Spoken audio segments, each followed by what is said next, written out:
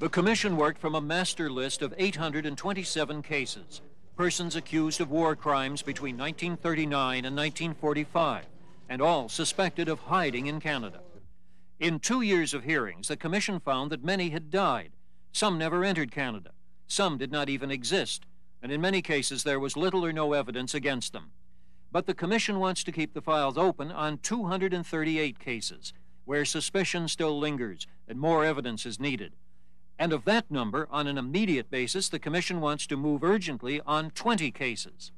The government says it will act.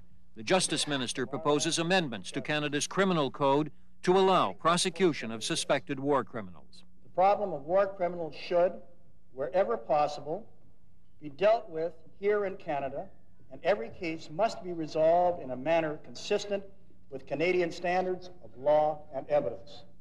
The Deschenes Commission was established in 1985 after reports that the infamous Auschwitz camp doctor Josef Mengele had used Canada as an escape route to South America. The commission found no evidence at all that Mengele was ever here, nor had he even applied to enter. Blanket accusations against all members of a Ukrainian SS division which fought alongside the Germans against the Soviets were also dismissed. But we were not fighting civilians. We were not at the concentration camps. We were not fighting, somewhere that we are blamed for.